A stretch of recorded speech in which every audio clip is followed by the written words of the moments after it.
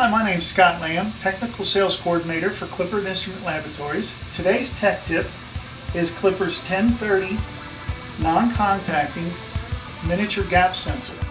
Basically what we have is supply pressure coming into our MAR-1-2 0 to 20 psi miniature regulator. Supply pressure also comes down to the 2010 low pressure control valve and also supplying our TB2 toggle valve. We have the regulator set at approximately 5 psi going to the 1030 gap sensor. The output of the gap sensor is coming over to the pilot portion of the low pressure control valve.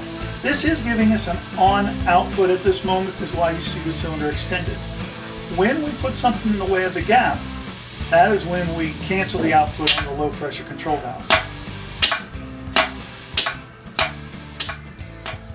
Basically what we're demonstrating here is we're going to apply an air blast across the gap sensor, which is going to cancel the output. You'll notice when I flip the switch to activate the air blast, the cylinder will retract. I've activated the air blast. It's cutting off the gap sensor, turning off our low pressure control valve. Now if I block the air blast, I get an output out of the cylinder.